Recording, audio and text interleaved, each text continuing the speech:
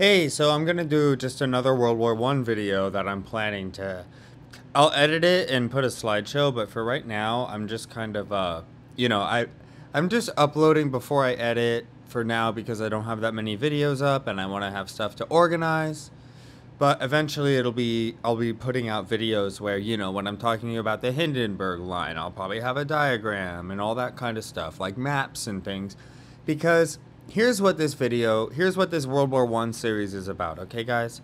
If you really want to know about World War One, I don't think there's any better way than the Great War series or that the podcast series by the historian podcaster, forget his name. But in my personal opinion, the way that Indy Nidell does it on the Great War channel, he goes week by week, and they did the 100-year anniversary. So every episode was released exactly 100 years after the events. So it started in 2014 and ended in 2018. And you get a complete picture of World War One. You'll know everything, pretty much. Everything worth knowing. But this series is more for people who don't want to put in that time, and they kind of want to just get the high-level impressions that I got from watching every episode. And it's been the reason why, I wait, it's been like 2 years because I want to give people what they're actually going to remember anyway, even if they watch all the things, because, you don't remember every detail and guy. So yeah, this is basically just to save some time by getting like a high-level breakdown of World War One, as well as zooming in on some of the really interesting aspects and misconceptions. So with that, first misconception. All right, we got the whole casualty thing and how many men died and how many were brutalized with the statistics. When you're reading military statistics, for people who are just getting into like reading about military stuff, because it's pretty cool, especially the tactics, you have to remember that, especially in World War One, like there's a difference between dead and casualties, and in a war like World War One, it's a massive difference. Except for in some of the battles, like the early ones, when they were just getting mowed down by machine guns, and those were horrible. But when you see casualties in the millions for a really long battle, it's because men, if you get trench foot, you're a casualty. If you get dysentery, you're a casualty. If you get your limb blown off, you're a casualty. If you lose your fingers, you're a casualty. You can't fight as well. You can't really. It's just when the soldier loses combat effectiveness, they're a casualty, especially if it's permanent. So, yeah. So even if you're shelled to hell, you get shell shock. You can't fight. You're just shaking. I think that would be kind of a temporary one, but the other big factor, and the reason why not as many men died as you think, is because of prisoners. A lot of men were taken prisoner because men don't fight when they don't have a chance anymore, unless it's a really bad war. But World War One, the guys didn't really hate each other that much. The two sides barely even. They were just like, oh yeah, you're fighting, I'm fighting. You can read about the Christmas truce. Like, they liked each other. They were friends. But it was like, well, too bad, we got to fight now. So it's kind of sad because it was the higher ups, the aristocracy that was doing these wars and wanted them. And the men listened and gave their lives, but it meant that they had chronic morale problems through the whole war. There were morale issues, especially for the French, ironically enough. But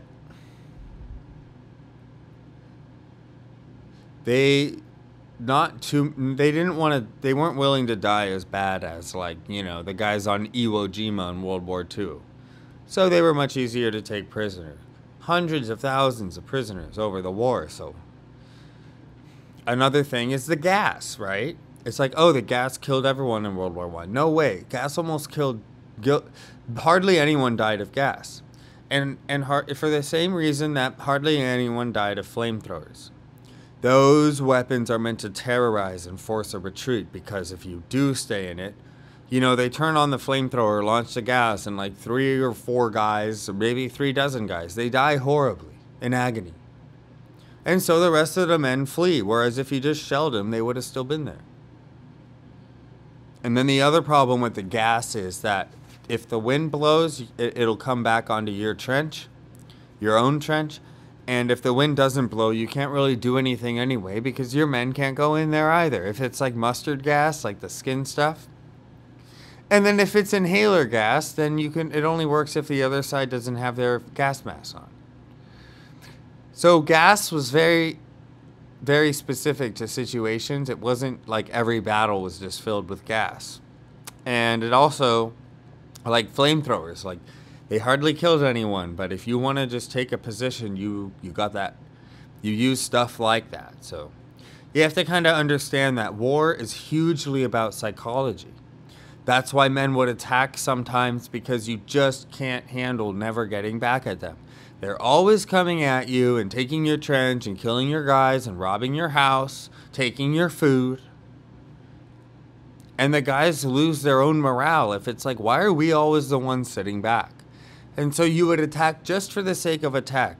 Even though the men are going to die, they would rather do it just because they want to get some of that ooh-rah going. They need some ooh-rah. The other side's getting it all day, and all they get to do is be the victim. Even if they lose like 30% less men, it's still like, well, we want to hit them. So, you know, there's a lot of human psychology involved because the commanders, especially in wars that the men don't care about as much, they really have to make the psychological situation tolerable. And in World War I, a lot of the times it wasn't. So like at Verdun happened before the French, I think, before the French had implemented troop rotations. Fast ones. Because in old times you would be like, you'd fight for like 2 or 3 months, like a whole fighting season, because most of the time you're just trekking.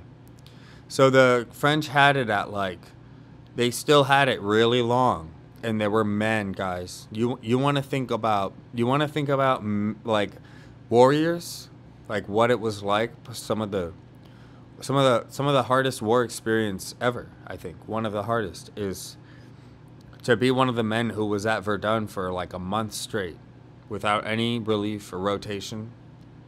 All battle, all the time, all day, shells, shoot for a month, like. I bet they were casualties. I would suspect they couldn't fight that much after that. They were probably just broken. So after that, the French started doing what the Germans had already been doing, rotating their troops like every week or 2 weeks, so that, you know, it'll break you, but not in 2 weeks totally. And you can read All Quiet on the Western Front if you want to get a sense of that, how it's like hell, and then you're chill for a while, drinking with the boys. And then hell, and then you're chill. And the men needed that to look forward to. Yeah, so you kind of start to understand war better when you look at the human psychology. I'll just do some other quick takeaways just to get a feel of what other videos I could do. The Austro-Hungarians' complete ineptitude is incredible. And how many men died just because of the ineptitude. The Brusilov offensive, Russians against the Austrians, is one of the most glorious. Like like General Brusilov's offensive, he had more glory during that offensive than almost any warrior has ever had. It was beautiful. It's just like art. With more running away than just pure death. Like, war is pretty strategic, and then the other side dies when they lose their strategy. It's really bad battles, like huge naval battles, where every man on the ship dies. Like, that's when stuff gets really gnarly. And, of course, whenever one side loses bad enough. If you get surrounded, for example. But at least in World War I, there was a good amount of prisoner taking on the West. And another thing that you want to know going in is that the static trench warfare, we think that World War I was like that, but it wasn't. It was just a Western Front, and there's reasons for that. I can go into it, like the Schlieffen Plan and then all that, the race to the sea. So it was only super static on the Western Front and in the Alps, kind of. But the Eastern Front was wide open. There weren't that many trenches. It's so much land and flat land that, you know, they were just fighting old school, where you've got lines going and lines retreating, and it's very not static, really. So, and then same in Turkey, You know, there was fighting between the Turks and the Ottomans and the Russians in the Caucasus. So you know, there's like so many fronts, so many fronts. You got Arabia, you got like Egypt and Lebanon. You got Gallipoli. God, we got to do Gallipoli. Gallipoli campaign is one of the most. Mustafa Kemal Ataturk. He's probably going to be one of the heroes in the series despite his sins. He had sins. But I've been to his house where he lived in Thessaloniki, Greece. You have to know about Mustafa Kemal Ataturk because he was the dude who defended at Gallipoli. And not only that, but Turkey didn't get its borders drawn. Despite losing, the Ottoman Empire lost, and all the Middle East got its borders drawn by the French. Like, they made Iraq, and then the British made Israel, and stuff like that. So, Ataturk, not only did he beat them at Gallipoli, but just because of him, he managed to win what's known as the Turkish War of Independence. And that's why Turkey, that's one of the reasons why there isn't a Kurdistan, is because Turkey has like a third of what would be Kurdistan. And Ataturk was just like, I'm going to kick your ass. Screw you. You can't take that. And he actually did it. And it's beautiful. If you want to learn like his beautiful. He was so good. You have to know thy enemy. You have to follow the art of war by Lu Tzu. You have to be educated. You have to know the wars. You have to know how things have gone down, what other societies are going to do. You have to know the psychology of your enemy generals. What are they likely to do? And then you just, you go and you inspire your men so they fight harder. Just cool things that, like, lesser known facts. Stuff that's like, oh, I didn't know that. There's a lot more, but I think that this is good enough to kind of just get like an intro sense of the direction that these series are going to be going. So it's really cool. And you learn a lot of things about outcomes too, like the Russians and the Germans, and how the Bolsheviks had ran on ending the war, and the Germans knew that, so they made this horrible deal that got overwritten at Versailles. But it's just crazy things that you learn. Like, Vladimir Lenin used German weapons to take over his country, which is pretty much treason pretty well, and then surrendered to the Germans and gave them almost everything. It's like, was he just a German agent or fighting for Russia? Well, his argument's that, well, the war is horrible and what's it going to do? It's never going to end. I would say at this point, there's a sunk cost fallacy, kind of, but it affects outcomes. You have to keep fighting because Germany's going to lose from the West. They're doomed. So you just have to keep fighting until they come to the table, which is what happened anyway at Versailles. So you can kind of look at it like, well, we let them have Ukraine and stuff for a couple years, but at least we didn't lose a bunch of men for when there was Versailles anyway. So, it's just decisions. I can do a video on Rasputin. When you read about Rasputin, don't read about his later life. Well, learn about his later life, but there's not that many videos on his early life when he was a spiritual mystic who believed in mystical healing. You have to, that guy went from nothing, a rural peasant, to basically the real husband of the Tsarina. In one lifetime. Rasputin was weird. Rasputin was something special. You can look into his eyes, watch some videos of him. He was different. So many interesting characters in history. Tsar Nicholas is interesting.